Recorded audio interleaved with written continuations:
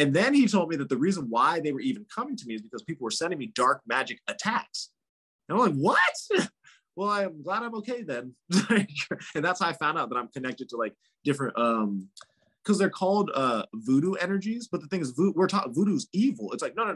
People that have negative intentions to harm people tend to use voodoo energy because voodoo energy is powerful, primordial, ancient energies. Mm-hmm. And then they use it for negative things.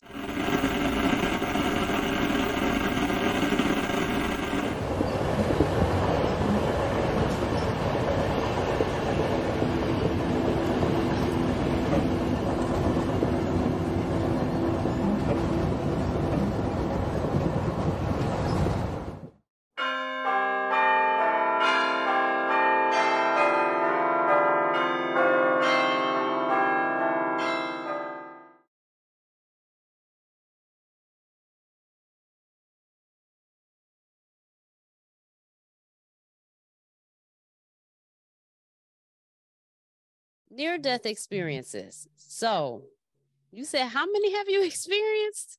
I've had 3. 3. Yeah. Okay. How many of them are you willing to talk about? I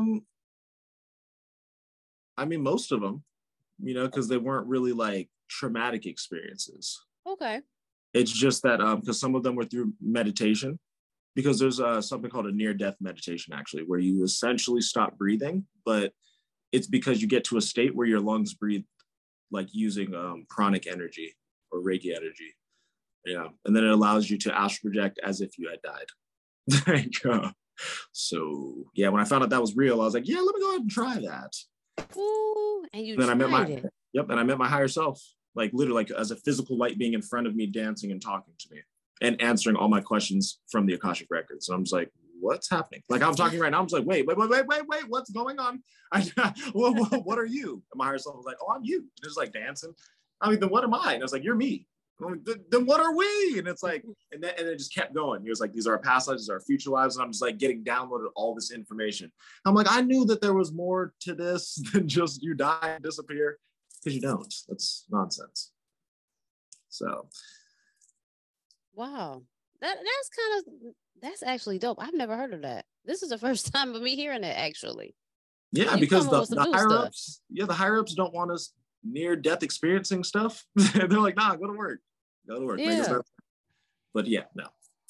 Like I've heard different stories on YouTube, but that was the first time I've heard like a meditation type. Usually somebody's gotten hit by a car or they were in the surgery room and they bled out. You know what I'm saying? It's stuff like that, but not like that. That's deep.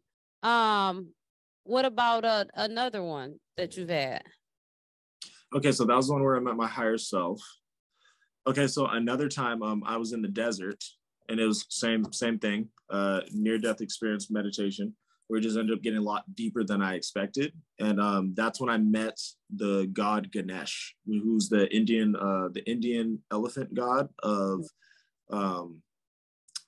high intelligence. And he's also it's like the obstacle clearer and the door opener. So it's like same energy as Anubis and Metatron, who are also 2 other high dimensional beings that I come from the bloodline. So it's like, because what I'm here to do is I'm here to like what we're doing right now, bring information to those that are looking for it and searching for it and that like want it and need it and that are going to actually use it.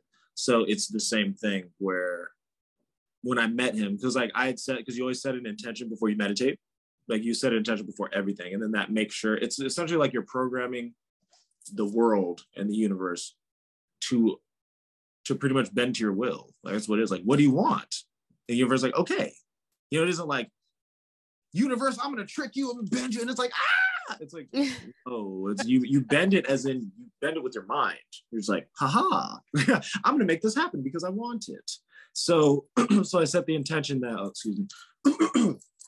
so I set the intention that I wanted to meet the spirit. Like, I was like, okay, I'm pretty sure all this is real. Like, I believe it's real, but I want to know who is my main spirit guide? Like, who's the spirit guide that like I chose and all of that. And yeah, when I went into the meditation and I started like astral projecting and Ganesh met me. And I was like, wow, this is freaking me out because he was huge. But he was in his, because he has two forms. He was in his human, in like his Indian human form, and then he has his elephant form. But yeah, it's like I saw him at the gateway. The gateway right before I went. It's referred to as a blast off when a deity takes you to where they're from. Essentially, they take you to their home planet or their home dimension. And so like I actually went through each dimension and I saw what they each look like. They look very similar to the movie Soul, the Disney movie Soul. There's a I think it's like in the first 30 minutes where the guy like he's died and then his spirit is in the fifth dimension. And he's like on this it's like a escalator that's going to, or like a conveyor belt that's floating towards like the white light. But if you go into the white light after you die, like literally you reincarnate. Like that's what that is. Because it's a portal back to Earth. Like that's what the bright white light is.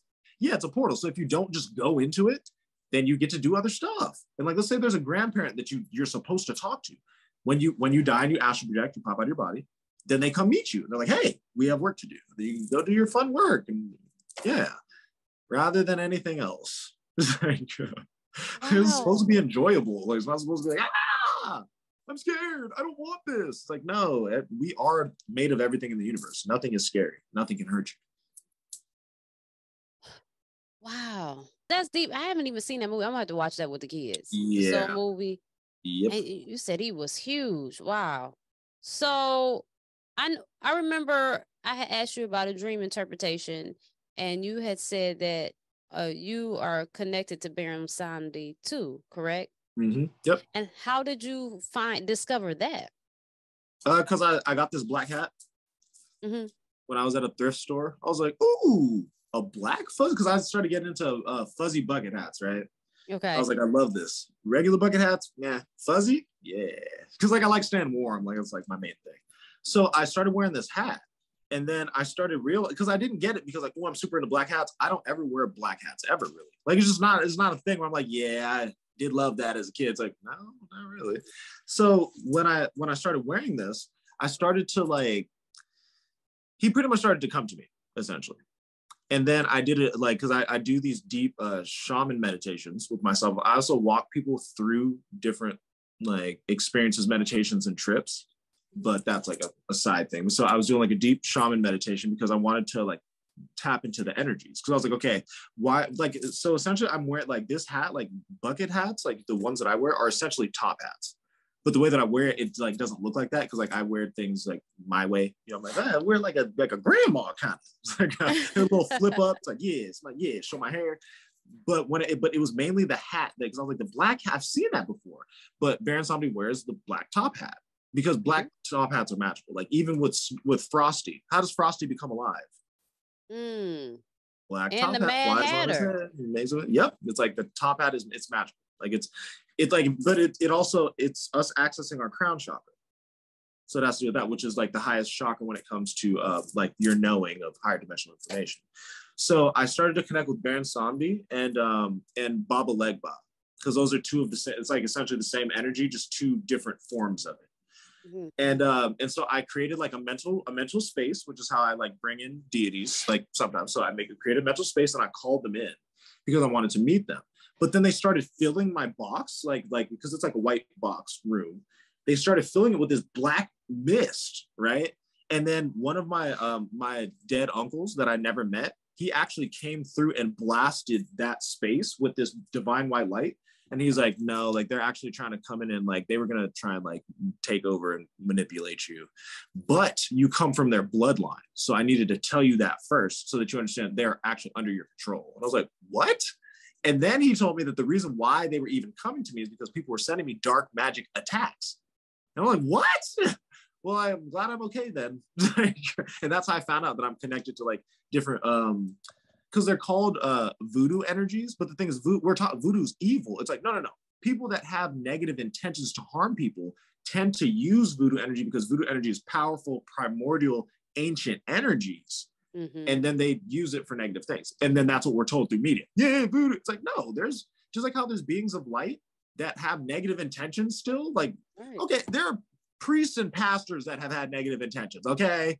It's like that, where just because you say I am this doesn't mean that there is that there's only one size fits all. It's not what's going on. It's your intentions, because these high sciences, these just like, okay, black magic, supposed to be bad, right? What do they call us? Black people. Yeah. And how do they look at us? And how are we portrayed all around the world?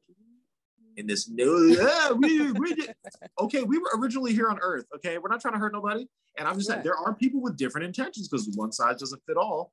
But in general, when it comes to white magic, black, no, what are your green magic? What are your intentions? Because you can do green magic, which is plants and herbs and stuff. And you can hurt people with that if your intentions are negative.